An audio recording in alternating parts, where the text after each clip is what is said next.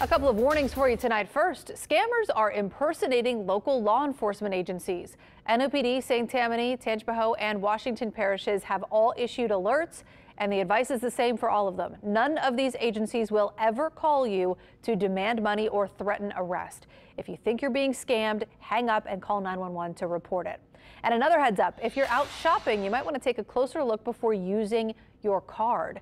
Today, a Washington state man was arrested for allegedly installing credit card skimmers in businesses across the area, including in Jefferson and St. Tammany parishes.